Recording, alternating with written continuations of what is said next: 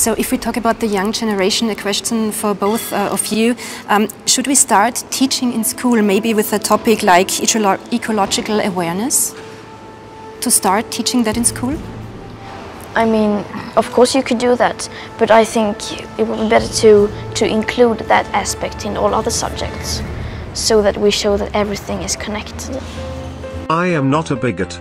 I am a good global citizen and believe all the socially acceptable things that the good grown-ups at the big banks tell the TV screens to tell me to believe. Welcome to the planet, my dears. Wipe your feet. Come on in. No more need for coats in your mother's den. What do you see as the biggest challenges in conservation? The growing human population. Because where we are, there's nothing else. And do you have views about what should be done about that? Can't you guess?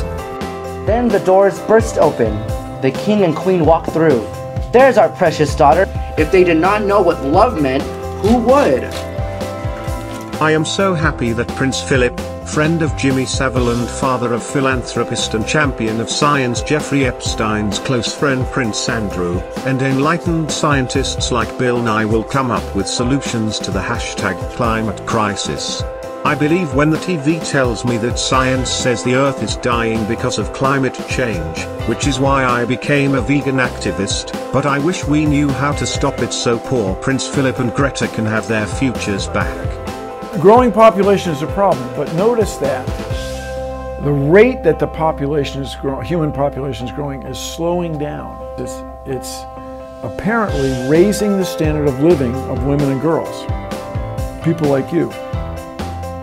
As women and girls get better educated, they have fewer kids, and the kids they do have more resources, so they're better taken care of and they are more successful.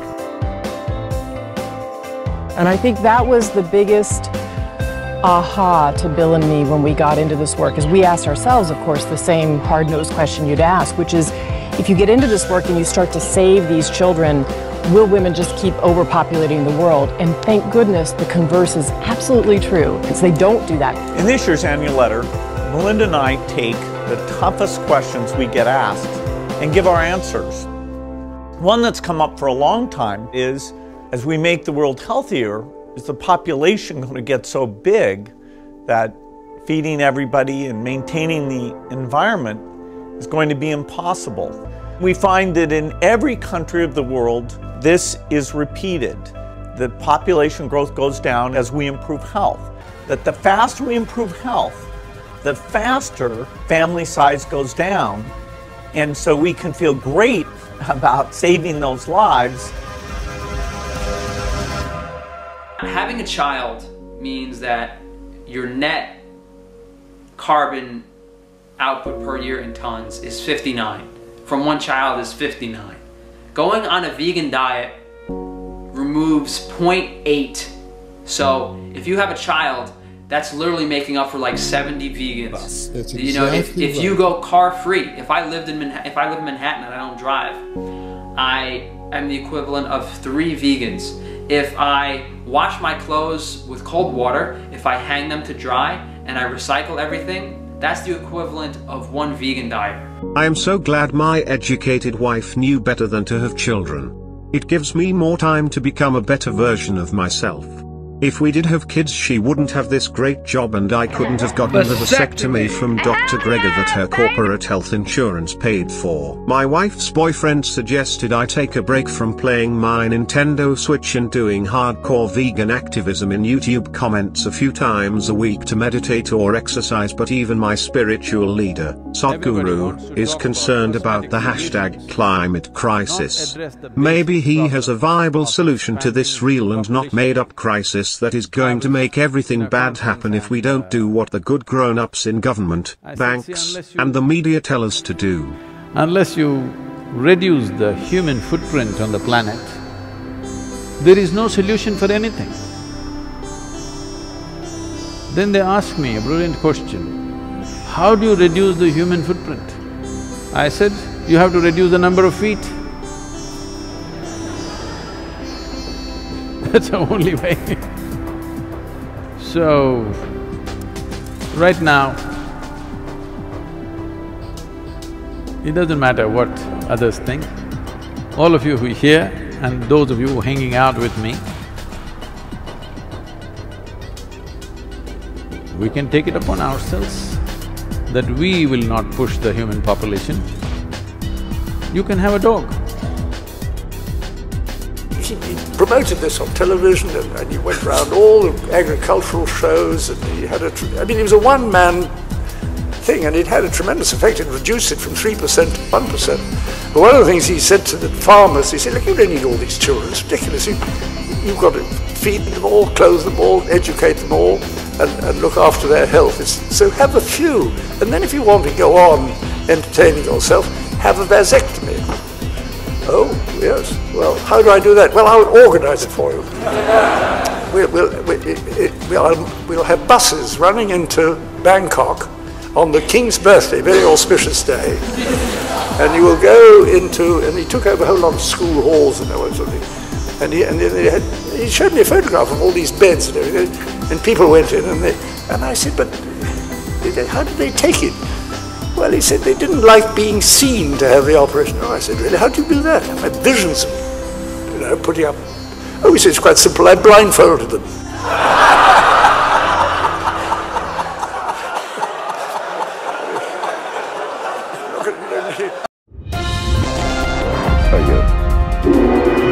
Hey, what's that gadget? Global Television? citizens breaking news. I am not a bigot. I am a good global citizen who takes the recommended daily dosage of vitamin TV to keep me in a state of anxiety, agitation, confusion and learned helplessness. I am not a science denier. I trust the experts. I do not deny science. The good grown-up experts from science on the TV interrupt this totally real and not made up #climate crisis to bring you information from a more important and totally real death threat from a global pandemic virus. We must all listen to the experts from science and obey the TV and participate in this totally necessary and justified, mandatory panic. Spoiler alert, you're a scientist. What I will say of this virus, I think we're in the middle of a massive experiment worldwide. And that where is, are the guinea pigs? Maybe the experiment is, will people listen to scientists?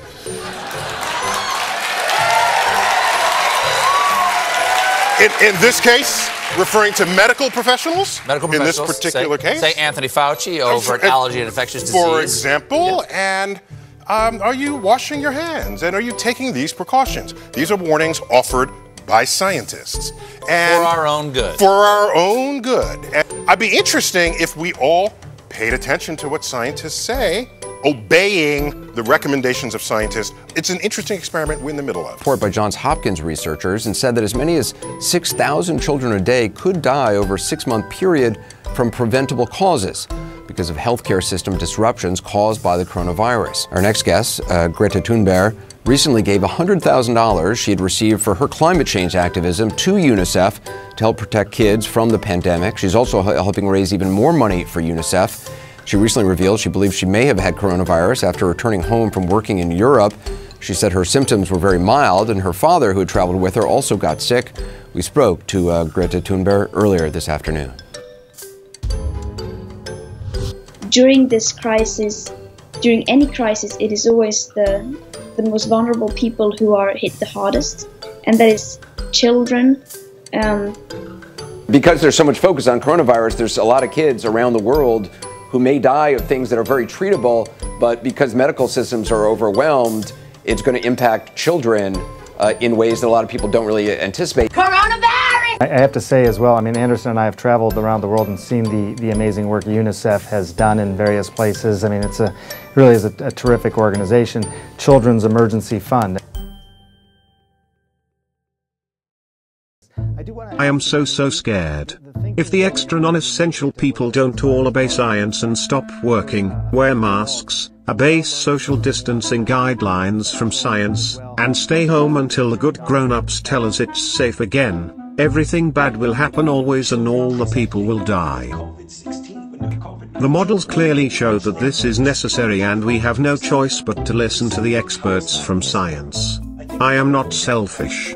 I am a good global citizen who does not hate children and grandma. I will listen to what this brave, grassroots 16-year-old human shield tells me to do.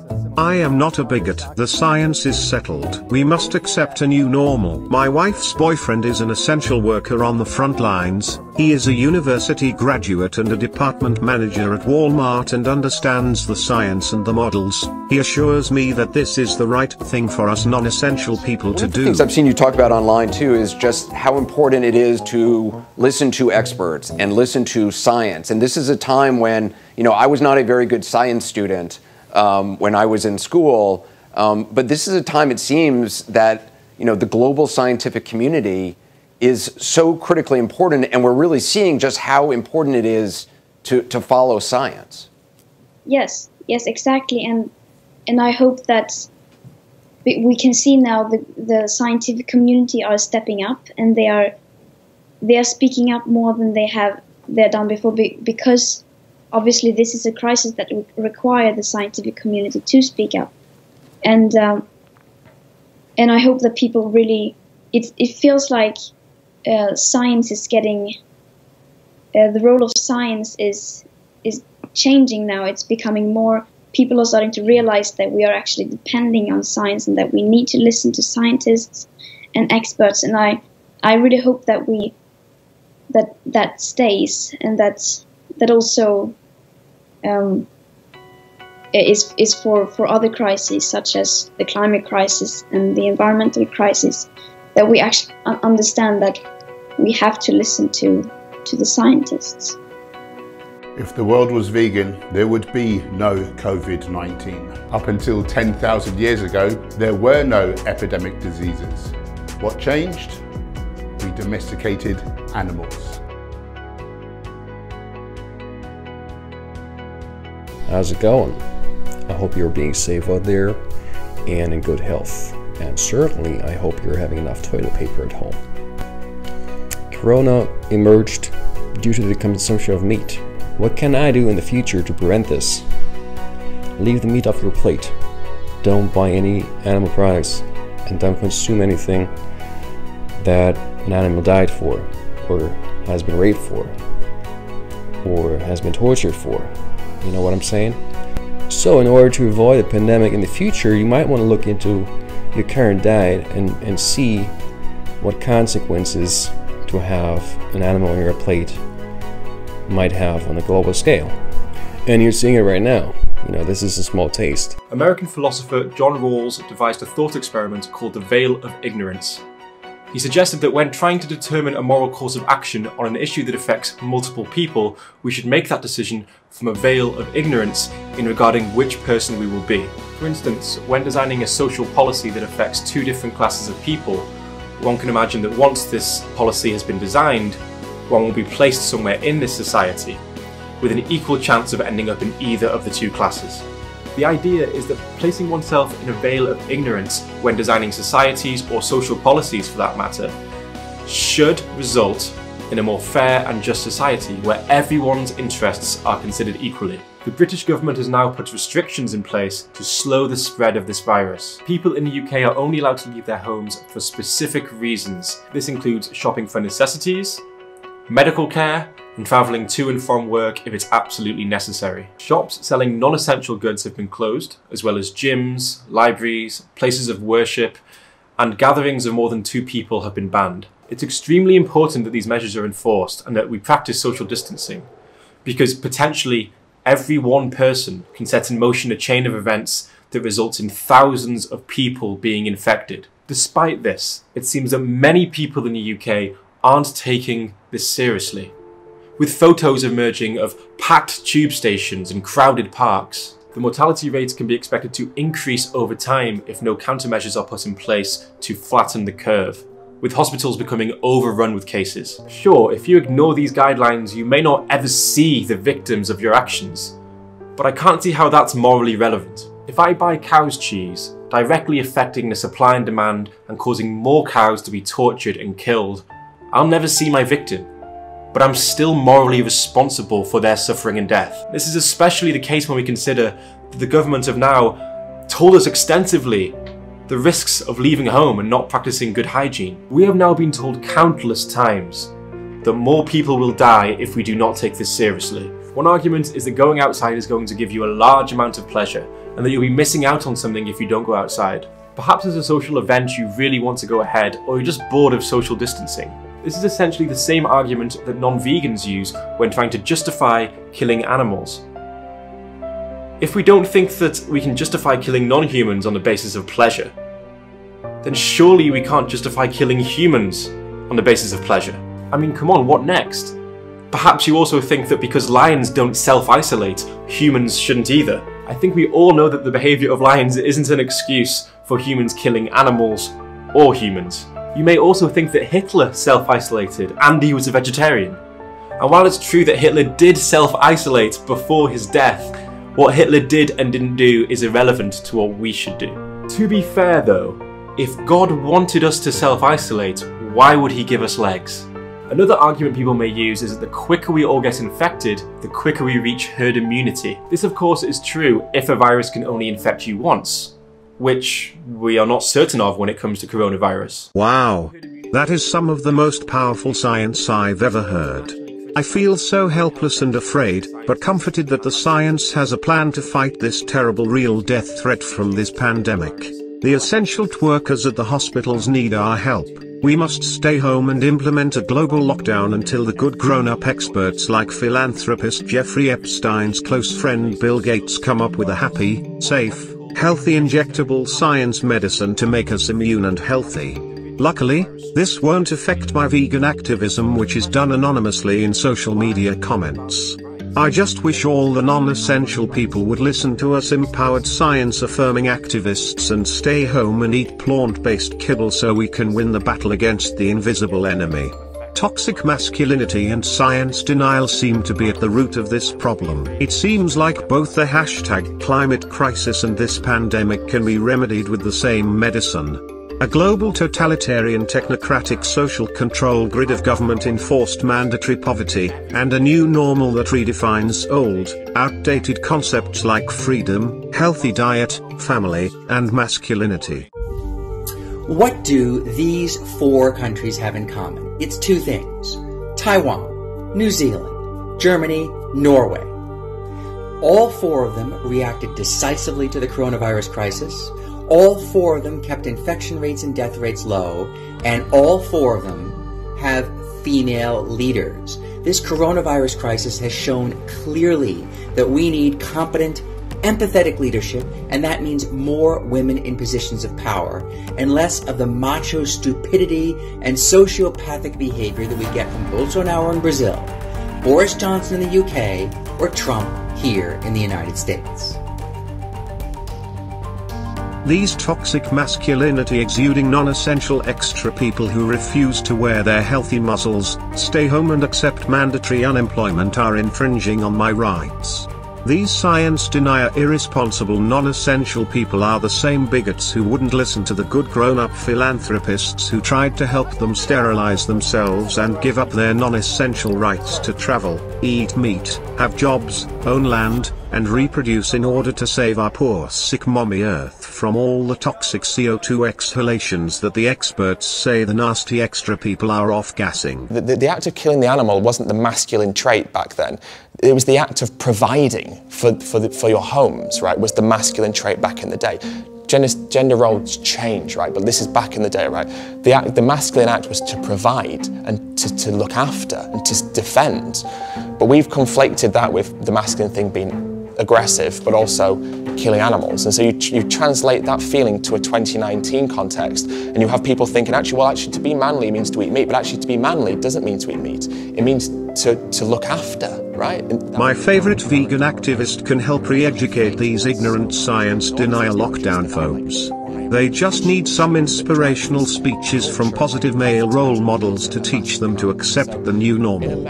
Earthling Ed can help them understand why masculinity is not about eating meat, or having unnecessary things like children, jobs, guns, testosterone, real animal foods, and rights. If only more men would be like Earthling Ed, we would not have viruses because people would not eat animals, or toxic masculinity because men would be comfortable with their lack of masculinity and redefinition of it. Getting women to find you attractive, and it's really grotesque when you watch these adverts and you simplify what's happening in these adverts and what's being reinforced to people, but it really, really works. Like, advertising is so powerful. So now you have this idea of that, and then as a vegan, I get accused of being a soy boy, right? And now I am a soy boy because I love soy. Like, that's fine. I drink soy milk, I eat tofu. But the idea is being a soy boy, you're feminizing yourself, right? Because there's phytoestrogens in soy products, which there is. This brave, stunning activist has me literally shaking with self-empowered, redefined masculinity and an unstoppable drive to stay home and stop this virus and the hashtag climate crisis by continuing my hero's journey of vegan activism in YouTube comments and on my anonymous Instagram profile. Real masculinity is not about having or providing for a family and children, producing and eating real animal foods, or having unnecessary testosterone and muscle and rights. Real masculinity is about using female emotional manipulation techniques to make people behave like you want them to. Thank you, Earthling Ed. I stand with you and you're not toxically masculine man bun and proudly declare. I am a soy boy because I love soy. Like, that's fine. I drink soy milk, I eat tofu. But the idea is being a soy boy, you're feminizing yourself, right? Because there's phytoestrogens in soy products, which there is. Like, you know, this idea that we have to reinforce these tropes of what it means to be a man. And so almost eating meat's a stamp of that dominance and authority, and is a reminder of kind of like more archaic and transgressive masculine traits and roles, which is interesting.